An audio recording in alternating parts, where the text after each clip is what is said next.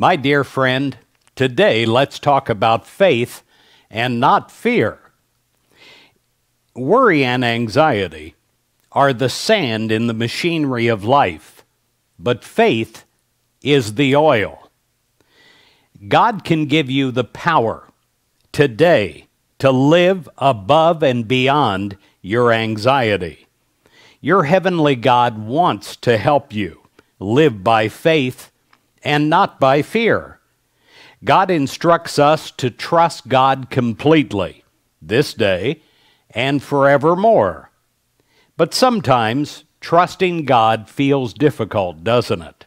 Especially when we get all caught up in our incessant anxieties of a worried world.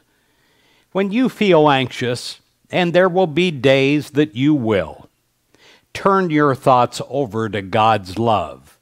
Feel God's love infilling you and empowering you, strengthening you above your difficulties. When you're worried or weak, turn your concerns over to God.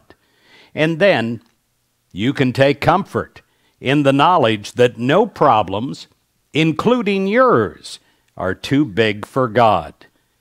Today, take your concerns to the Creator in prayer, and to the best of your ability, leave them there.